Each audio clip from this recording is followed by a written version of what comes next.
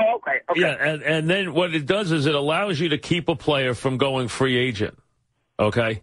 I know. Do you have first right to then renegotiate the contract? Well, listen, you're going to continue to negotiate the contract with these situations. Now, there are two different kinds. I'll go over them when I come back. I want to get the Mink. I'll come over. There's exclusive and non-exclusive franchise tags. So I'll go over the differences when I come back at 5. Here's the Mink Man.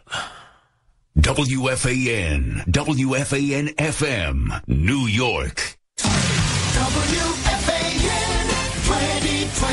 And this report brought to you by Memorial Sloan-Kettering Cancer Center, dedicated to advancing cancer research, treatment, and care. With the Yankees in Tampa, WFAN Sweeney Murdy with the story on the Yankee closer in regards to baseball's domestic abuse policy. Aroldis Chapman agreed to a 30-game suspension. It begins opening day, so assuming no rainouts, Chapman can pitch for the Yankees beginning May 9th. The first 30 games include 15 AL East games, 6 against the Red Sox. Chapman waived his right to appeal, supported by the Players Association in doing so. Chapman can continue to pitch in spring training and will likely stay in Tampa for extended spring training until his 30 games are up.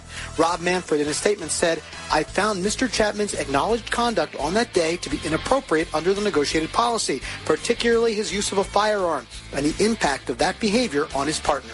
Here's the schedule. Knicks and Blazers in the Garden last night. The Clippers in L.A. Tonight, the Nets take on the Lakers. That's on the Fan following the Devils, who skate against the Hurricanes at Prudential Center.